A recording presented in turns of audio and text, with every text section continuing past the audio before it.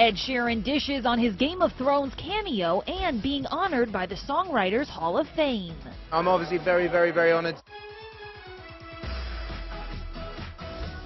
Ed Sheeran is heading to Westeros.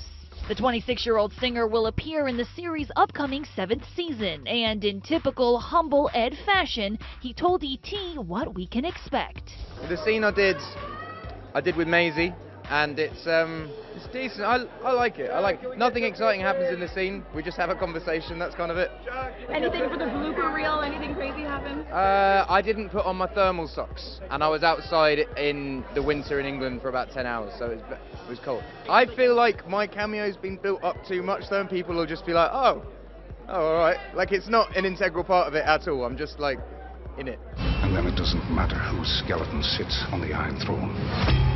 E.T. spoke with Ed at the Songwriters Hall of Fame's 48th annual induction and awards gala on Thursday, where he was honored with the Hal David Starlight Award. I think it's a bit premature. I'm obviously very honored to be here, and thrilled to be in a room with people that inspired me to write songs.